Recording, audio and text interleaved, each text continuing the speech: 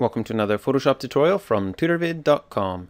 This tutorial is going to show you what's new in Photoshop CS6 and how to use it. So this tutorial is going to go over the adaptive wide angle filter. So on a photo like this, when it is shot with a wide angle and it's a little crooked, there's a lot of lines here that need to be straightened up, both because of the distortion from the wide angle lens and because the camera wasn't totally perpendicular and horizontal to the scene. So go up to Filter and Adaptive Wide Angle, or there's a shortcut Shift Control A. And there's a pretty simple dialog box with a few simple tools. So the first tool I'll go over here is the Constraint tool, and that is simply just to draw a line, and Photoshop will make that line in the image straight. So over on the right you can see there's a zoom in. I'll maybe start on this mirror so you can see the good contrast. And so I just click on the spot where I want to start my line and then go down to the bottom of the mirror. And on the image you can see that the line is bowed, and Photoshop gets that information automatically from the make and model of your lens, which is displayed in the bottom left-hand corner.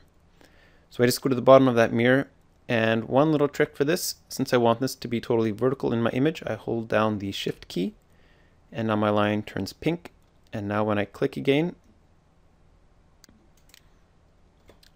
that line becomes totally vertical. So it not only takes out distortion, but it also straightens my photo so that becomes straight.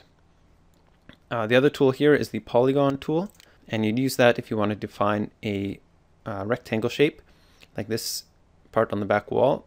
So I'm going to click on my top corner here, and then click again on the top right corner. And I don't want this to be straight horizontal in my photo, so I'm just going to click, and it'll straighten up that line, but it's not going to make it horizontal. And then this line I want to be straight up and down, so I hold down the Shift key, click the bottom, go to the left without the Shift key, and then hold down the Shift and click back and complete my rectangle. And that tightens up this rectangle to be straight on all the edges. And this is looking pretty good. I think I might draw another straight line on my mirror. And this window looks pretty good, but I'll do one just on the edge of the window for good measure. I'll hold down the Shift key to keep that straight. And there's also a scale button here. You can see there's this missing image parts.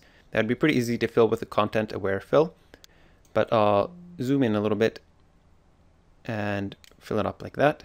And if you want to go in and edit one of your marks you have made, you can click on it and then do your edits. You can grab these turning knobs so that it straightens it to an angle, or if you wished had they been vertical, you can just shift click on them and it'll straighten them up to be vertical like this. And that's it. A quick, nice new way to straighten up any wide angle shot, and quite a bit quicker than the earlier lens correction tool, which would require lots of guessing and trial and error before you'd get your lines like this matching up with the verticals.